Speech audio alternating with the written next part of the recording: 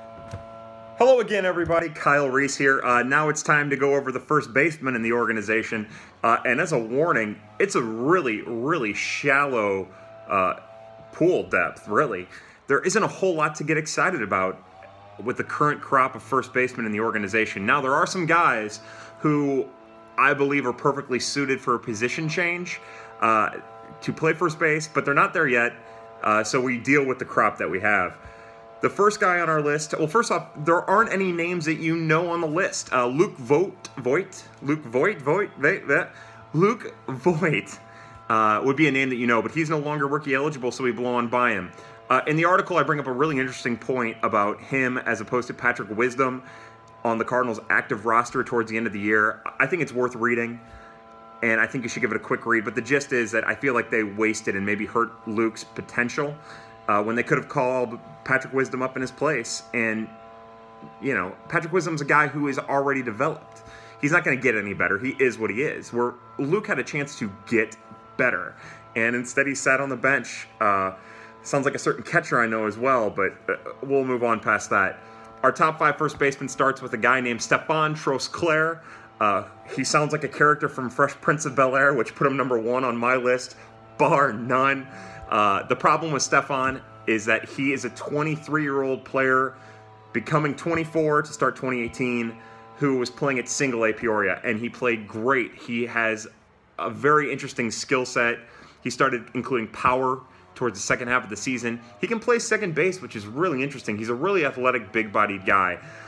Dude looks like a porn star, man. He rocks this mustache that you would not believe.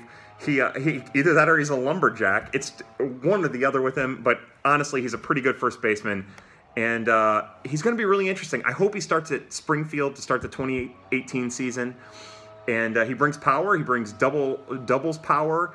He has a great approach at the plate. It's just a matter of him being confident and not being afraid to take strikes, really. He's a little too patient for his own good sometimes, and it wasn't until the second half when he let loose that it really, really showed how good of a hitter he can be.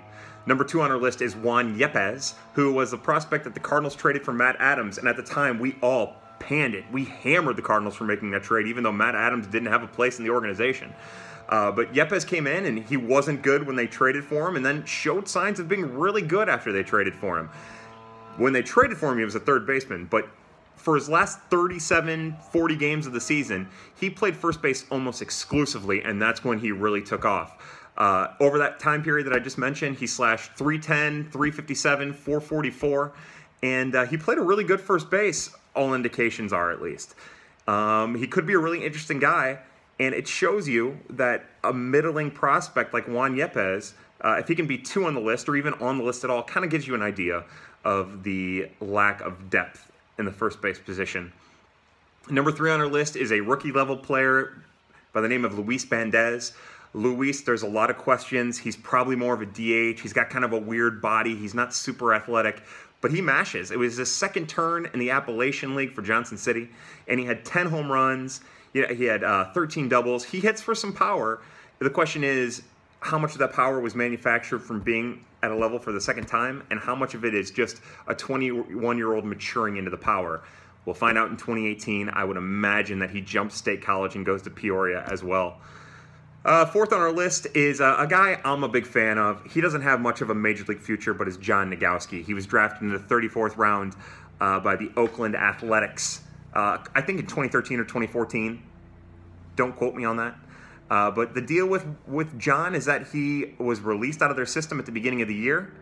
He signed to play indie ball, did really well in indie ball. The Cardinals scooped him up, and he was great for the Cardinals for the last 200 at-bats of the season. He is a solid first baseman. The problem with John is that he doesn't hit for enough power, or really any power at all, to play first in the majors. He'll be fine at Memphis next year, I would assume. Just a fine prospect there. But he isn't super athletic at first. He doesn't do like phenomenal things over there. He's solid. And he's just a really interesting kid who has a really great story and you root for. He did okay in the Arizona Fall League too. He was part of the taxi squad, got a small taste, not a huge taste.